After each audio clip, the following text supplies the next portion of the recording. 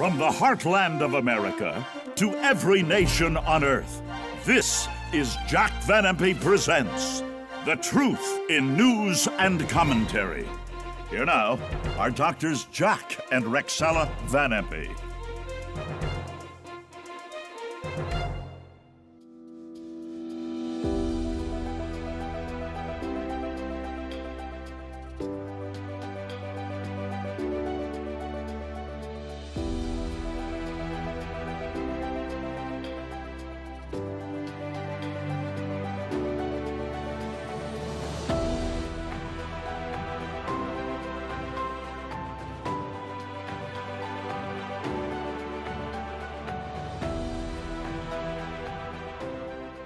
Hello and welcome to Jack Van Impe Presents. If you watch our program every week, you know that last week we did a very special Easter program for you. And we're going to do another one today because in between last week and this week, of course, we had Lent and Good Friday, and we do want to repeat once again the glorious message that Jesus rose again. So this will also be an Easter program, and this first headline I think you're going to find very interesting concerning Easter. The Easter message in the Old Testament. Whoa. And then Prime Minister Netanyahu lauds and praises evangelical groups for their support for Israel. And will we be the generation to see Jesus return? He rose again. He's coming again. Will we be that generation? You know, sometimes I think women sort of get jokes about them for talking so much. It's not hard for us, is it, ladies, to really let it out sometimes, and we do talk a lot. And Jack, you would tell me about a joke about that. Yeah, this pastor was known for his 15-minute sermons, and it got around the city and the crowds came, and he always hit it right on the button. Well, this one Sunday, everything went wrong, and he preached an hour and a half, and the board members got together and said, "You're going to ruin it all. They've been coming by the hundreds and thousands to hear you because they were 15-minute sermons. What did you do this morning?" He said, "Well, you know, my wife and I both have false teeth, and I picked up her pair this morning by mistake." Amen. Oh, I don't wear false teeth, so. All right. I love all his jokes, don't you? It is a blessing sometimes to just laugh and enjoy ourselves. I wonder if you've ever talked to anybody recently who said that Jesus had his beginning in Bethlehem. He did not have his beginning in Bethlehem. Christ always existed from eternity. He was God, the second member of the Trinity.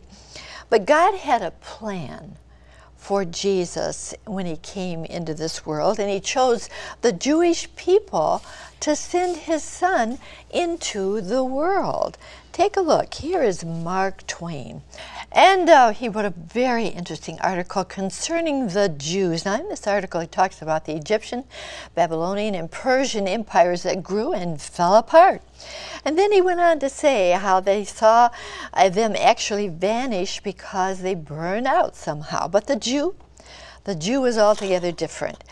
And they could not be beaten away. In fact, they did nothing but expand. And all things, he went on to say, are mortal, but the Jew, and all other forces pass away, but the Jew remains. What is the secret, he asks, of the Jew's immortality? Unending existence. A very, very fine article about the Jew. And I'm going to ask Jack that question. What is the secret of the Jews' immortality, or his unending existence? All other empires fell away, as Mark Twain said, Jack. The love of Yahweh God for his chosen people, the Jew. Now, the Bible says in 1 Chronicles 21:1 that Satan stood up against Israel, against the Jew. And you have even some Christians today who've taken that kind of stand along with the Muslims. And you know, I want you to know right now how deeply God, Yahweh is his name, loved the Jew. They're his chosen people. Deuteronomy 7, verses 7 and 8. The Lord did not choose you because you were more in number than any other people, but because he loved you. They're also God's elect. Isaiah 42:1, 45:4, and chapter 65, verses 9 and 22. They're also the apple of his eye, Zechariah 2:8. And in Hosea 2:19, he says, I am engaged unto you, Israel. And in Jeremiah 3:14, I'm married unto you. You're my wife. Now, someone wrote one day and said, well, then we Christians don't have much because he did all this for the Jew. Wait a minute. He sent his son. And we are the bride of Christ, Revelation 19:7. Not only that, but we are chosen in Jesus for all eternity to be with him. And that is Titus 1:1 and 1 Peter 1:2. I love it, Jack. And that tells me something, friends, that the Jews and the Christians should be very, very close. The Jews are God's chosen people, and we as Christians are chosen in the Lord also when we accept our Savior, the chosen people of the Lord. Now, I want to emphasize something here. Christians and Jews should love each other. In fact, the Prime Minister there gave a wonderful, wonderful speech to a group who really is backing the Jews. And here you see it, the Jerusalem Post. Prime Minister lauds evangelical groups' support. He was speaking to them and said, thank you for standing up for Israel. Netanyahu said to rapturous applause, we are witnessing a dramatic transformation in the relationship between Christians and Jews, who are focusing now on the common values and the common future we both share. The Prime Minister also drew attention to what he described as threats to the Christian community across the Middle East, saying he was proud that Israel is the only place in the Middle East where Christians are free to practice their faith in complete freedom. Oh, thank the Lord for that. Now, we need to love each other because we pointed out to you time and again on our program how Christians are being slaughtered throughout the Middle East. Thank the Lord for Israel, Jack. We need to love each other. And it's into the millions that Christians are being slaughtered. Now, hear me very carefully. Pray for the peace of Jerusalem. They shall prosper that love you, Israel. That's Psalm 122, verse 6. Now, we have the similarities. Rick Warren is trying to find the similarities between Christianity and Islam, and he forgets about the contrast. But when it comes to Judaism, we are right on together. Now, first of all, we have the same God, and his name is Yahweh, or the V. They can be interchanged. Yahweh or Yahweh. There's a tetragrammaton of just 4 letters, YHWH, because the Jew did not want to break the commandment not to take his name in vain, so they had something they could not pronounce, and later they add the vowels.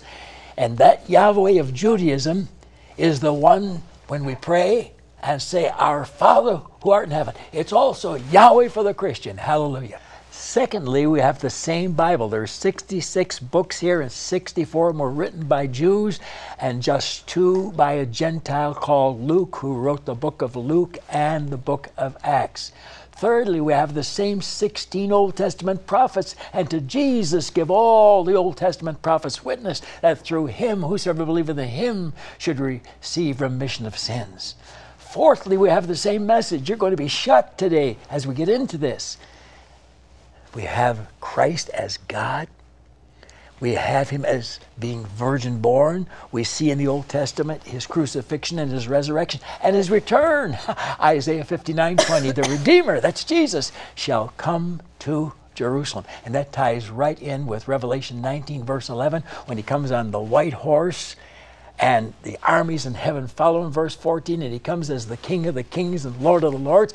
And the Old Testament says that too. Yes, Yahweh God says, I'll set my king on the holy hill of Jerusalem, Psalm 2:6. Ooh, Jack, that is exciting. Yeah, to hear that. Well, Jewish scholars have certainly studied the Old Testament as well as the New Testament, like Jack said. Jews wrote both. 64 of the 66 books were written by Jews, and only Luke was the Gentile, of course, the 2 in the New Testament. Well, I want you to take a look here, please, at two of those who've written very, very fine things, the Gospel according to Jewish scholars. Now, there is Mark Brentler and Amy Jill Levine. Take a look, please, at her, Jesus through Jewish eyes. Why Jewish? New Testament professor Amy Jill Levine thinks Jews should know more about Jesus. Amen. My, oh my, I really like that, believe me. Now, Jack, you mentioned you are going to be talking from the Old Testament Yes. about all the things that they have revealed. And they're going to be shocked. All Jews who listen to me will be shocked, as well as most of you Christians. It's alike. It's alike, it's alike. Well, my first question then, if it's alike, is this. Does the Old Testament teach the Trinity? Was Jesus always in existence, the Son of God, Jack? Oh, Rex, this is tremendous stuff. Genesis 1:1, in the beginning, God created heaven and earth. Now, wait a minute, his name is Yahweh. But when he acts in unison with the other two members of the Trinity, Christ and the Holy Spirit, the term Elohim is used because that's a plurality. Anything that ends in I-M means more than one. Seraphim, cherubim, angels, but the I-M is there. So here is a Trinity. Now, can I prove it? Did Jesus help him, the Father Yahweh, create the world? Proverbs 30, verse 4. Who established all the ends of the earth? What's God's name? What's his son's name? Hey, there's a son. Thousands of years before he came to earth as the Son of God. Not only that, did the Holy Spirit have a part? Yes. Psalm 104, verse 30 says, he sent forth his Spirit, and they, the humans, were created. And that's why we read in Genesis 1:26, Yahweh God speaking, saying, let us make man in our image. You can't get a singular person out of us and our. There was a Trinity. And that's what the Bible teaches in the New Testament. Listen to Matthew 28:19. Go ye therefore and teach them in the name of the Father, the Son, and the Holy Spirit. There are three. And 1 John 5:7 says there are three that bear record in heaven, the Father, the Word who is the Son, and the Holy Spirit. And these three are one. Amen and amen. I believe God. There's that agreement, Old and New Testament. Oh, that's great, Jack. Now, there you have it. The pre-existence of Jesus in the Old and New Testament. Now, does the Bible teach the Jews that there would be a virgin birth? Now, we as Christians all talk about the virgin birth, how that the Son of God would come into existence through the virgin. Now, Jack, is that in the Old Testament? Isaiah 7, verse 14. Therefore the Lord shall give you a sign. Behold, a virgin shall conceive and bear a son, and shall call his name Emmanuel. In Matthew 1:23, where it's repeated in the New Testament, Emmanuel means God with us. He's God. You know, some of these Christians try to get around that by saying that could be another term. A young woman will conceive. Boy, is that baloney. Why? God will give you a great sign. A young woman shall conceive. That happens a million times every couple of days in the global situation. But a virgin birth, yes. God hath created a new thing in the earth. A woman shall compass a man, only carry him. Because God did a special thing. He sent his Son from heaven. Listen to this, Galatians 4:4, when the fullness of the time was come, that this eternal Son who was with him, eternal Son, Micah 5 verse 2, would do what was planned in Revelation 13:8, that Christ was the Lamb slain from the foundation of the world. The Trinity sat down and planned his coming. Then what? Galatians 4:4, when the fullness of the time was come, God sent forth his Son as what? The Savior of the world. 1 John 4:14. And oh, Rexella, he is God. Christ came who is over all, God, blessed forever, Romans 9:5. Great is the mystery of godliness, that God was manifest in the flesh, 1 Timothy 3:16. But let's go back to the Old Testament. Boy, is this rich. Isaiah chapter 9, verses 6 and 7. Unto us a child is born, virgin birth. Unto us a son is given, and the government will be on his shoulders. Well, that virgin birth came, and he grew to 33, but he never had the government on his shoulders. But it's coming. For that verse goes on to say, and that government shall be upon this Son's shoulders. The Son is the Son of God. And listen to the next verse. His name shall be called Wonderful, Counselor, hey, the Mighty God, and the Prince of Peace. Now you see how the two testaments, Old and New, are agreeing. Are you surprised? When we were talking about this program, some of the verses that he gave to me did enlighten my mind once again as to how God gave to the Old Testament prophets the gospel message. Now, did they also know why the Savior was coming? Did they also know that he would be crucified? Did they also know that he would rise again? Now, we've been thinking so much about this Easter time. Jack, did they know all about this also? It's all there in the Old Testament.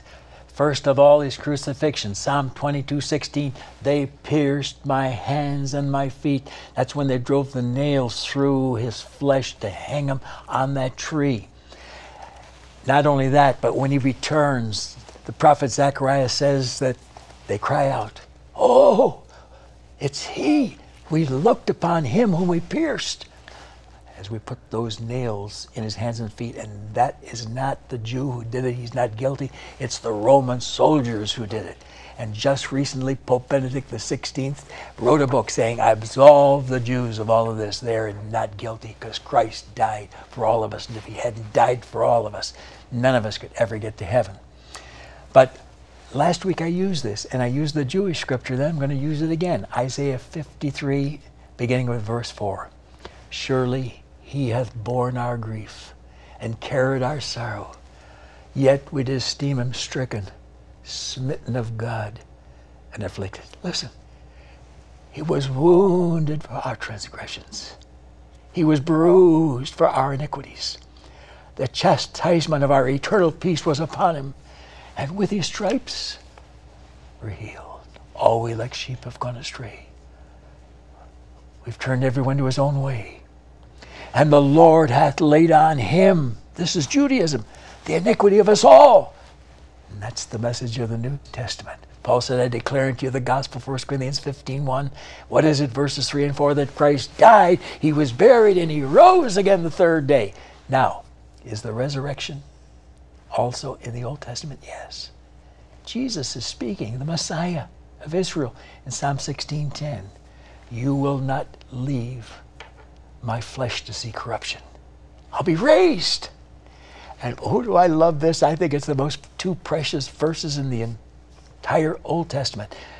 Job chapter 19, verses 25 and 26. Now listen. I know, Job says, that my Redeemer, my Savior liveth, and that he shall reign at the latter day on the earth. And though after my skin worms destroy my body, in my flesh I will see my God. That's Jesus, the second member of the Trinity. What teaching, what teaching. Isn't it great to know that all that is found in the Old Testament? Now, one other thing that we as Christians truly believe, we believe Jesus. He said, if I go away, I will come again. How wonderful to know he's coming again. Now, does the Old Testament teach the second coming of Jesus and his reign on earth, Jack? I used this verse already. I'm going to use it again. This is God the Father speaking in Psalm 2, verse 6, and he said, I will set my king, and that's Jesus, in Revelation 19:16.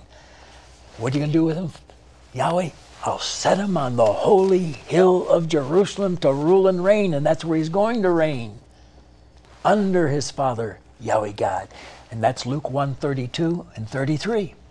Not only that, but Zechariah says in chapter 2, verse 10, sing and rejoice, O daughters of Jerusalem, for I, the Redeemer, will come unto you. And the Redeemer is the one God chose to come. And this Redeemer, Christ, was from old, from everlasting. And how do you know that? In Micah 5:2, because he was to be born in Bethlehem, and he was. Matthew 2, verse 1. Oh, he's coming soon as the King of Kings and Lord of Lords. And I just saw something.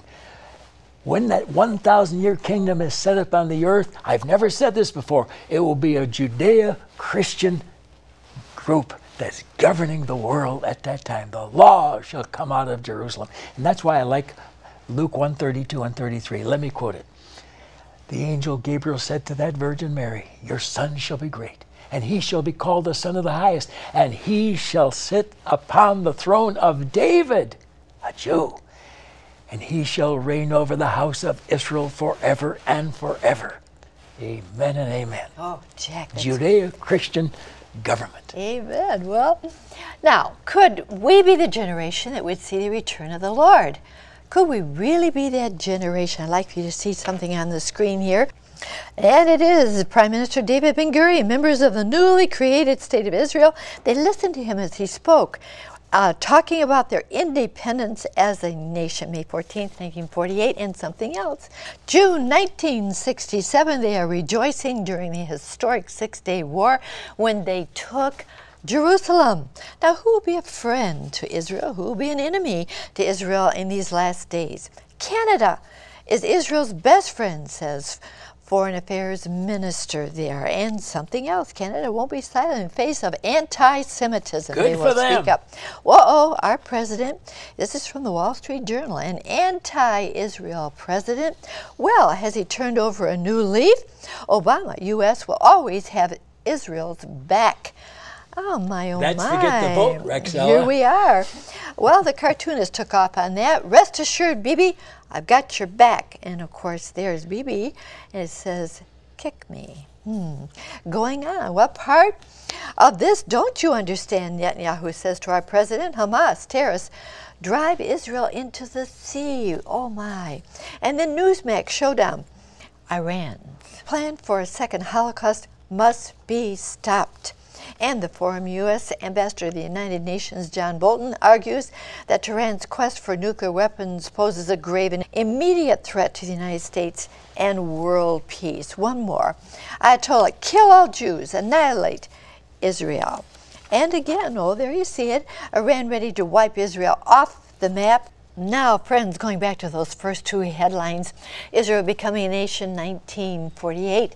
Taking Jerusalem, 1967. Does that really prove that Jesus is coming very soon, Jack? Oh, Rexella, it's the greatest sign ever. Why? People said, oh, no one can know the day and the hour, Matthew 24, verse 36. Put it in context, please. You begin with verse 33, Jesus speaking. He said, you will know when my return is near, even at the door. You'll almost hear the knock, but you won't know the day and the hour. But I'm going to say we are the generation. Why? Because in 63 BC, Pompey, the Roman general, came down to Israel and took the Jews away, and then empire after empire held them captive, and they had not been into their own nation for 2,011 years until that date, May 14th, 1948. Then they were also to capture Jerusalem. That hadn't been in their possession for 2,030 years. But the Six-Day War, they took Jerusalem. Now, why is that so important? Ladies and gentlemen, Jesus said, when you shall see all the signs of the four Gospels, and there had to be in Israel as a nation and in control of Jerusalem. No one lived to see it until our generation. It's here. And Jesus said, then it's at the door, then I'm going to return. You'll almost hear the knock. But first there'll be a horrendous war, and that's Gog, Magog, Meshach, Tubal, and Rosh, cities in Russia now. Ezekiel 38, verses 1 and 2. It's the war of the latter years and latter days, verses 8 and 16. Along with Russia will be an Arab federation in Daniel 11:40, Isaiah 17:1, Ezekiel 38, verses 5 to 7, and Psalm 83, verses 5 to 7. And China will come, Revelation 16, and join that amalgamation of nations. It'll be the bloodiest war in history, Revelation 9, verses 14, 18. And Iran's going to be a big part in it, as you heard a few minutes ago. Let's kill every Jew. It's here, ladies and gentlemen. And we are the generation that's going to be alive for the return of Christ. Rejoice! Rejoice, and that's what we have been doing as we've been thinking about why Jesus came, Calvary, the resurrection. And now today we're thinking so much about his coming again. If the Lord comes, this message Jack has given us today, are you ready? Are you ready? That's why we've come into your home, that you might open your heart to the Lord. Jack, would you pray that prayer, please? Salvation in Christ. Oh, dear Jewish friends, have you seen that Jesus is the way from your own Old Testament? And you folks among the Gentiles, do you see it's Jesus, Old and New Testament? He died for you. He loves you. He suffered on that cross that you saw today to save you. He wants you to be with him forever, but you have to ask him to come into your heart. Lord Jesus, your word says, if I call on you, you'll save me, and I'm calling on you. Thank you for the cross. Thank you for the shed blood. Thank you for your love. Today, I want you as my Savior. Come into my heart, Jesus. In your name I pray this. Amen. Amen. What a beautiful season to open your heart to the Lord. I trust that you prayed that prayer, and if you did, there's my address. Please write to me. I'll send you this wonderful little booklet, First Steps in a New Direction with the Risen Savior. How wonderful. Let me know about that, will you please? I trust you right. And we have a wonderful offer for you. Perfect ending. It is a perfect ending when the Lord comes. And here's our announcer to tell you how you can receive Perfect Ending by Dr. Jeffries. And I have a bonus for you, and it has to do how we can have peace and joy today. And Dr. Williams and I will be talking about what's going on in the Middle East and how that concerns us right here. What's happening over there concerns America very, very much. All right, Bob? To order your copy of the book Perfect Ending with the bonus DVD, How Can We Have Peace and Joy Today? Have your credit card ready and call toll-free 24 hours a day, 1-800-JVI-7777. To order by mail in the U.S., send your donation of $24.95 to Jack Van Impe Ministries, Box 7004, Troy, Michigan, 48007.